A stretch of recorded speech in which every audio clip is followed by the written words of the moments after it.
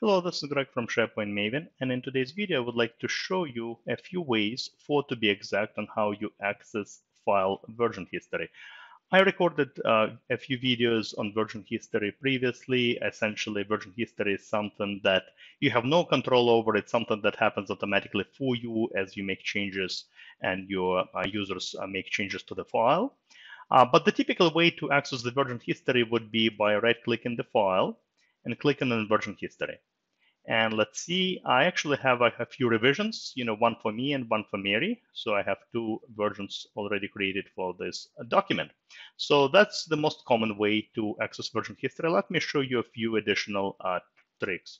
So the other way to access version history would be from the document itself. So if you click on the document, and obviously for all Office documents, it opens them up in the browser. So it opened Excel in the browser.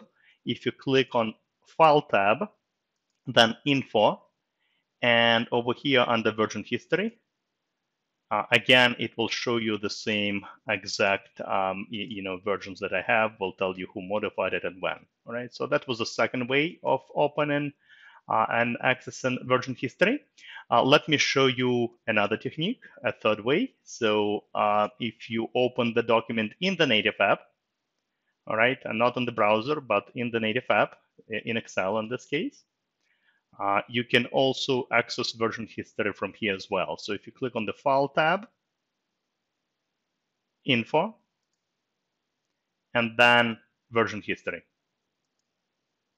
And again, you get to see the same version history as you did before. All right, so very, very powerful. Let me show you another way, the fourth option. If you happen to synchronize the library to your computer, which is what I just did. Here we go. I synchronized this library, and I have the same files residing on my C drive.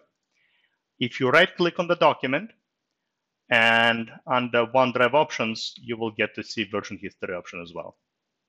And look at this. Again, I see the same two versions that I have. And just like in SharePoint, you can restore, you can view it, etc. All right, so very, very powerful technique as well. In case if you are syncing, in case if you're accessing your documents from Windows Explorer and not necessarily through the browser interface. So this were the four options, whatever you prefer, whatever is easier for you, but all the great options to access version history of a file if necessary. Hopefully you learned something new today. As always, happy to see you on my blog, sharepointmaven.com, as well as my YouTube channel. Thank you very much and have a great rest of the day. Goodbye.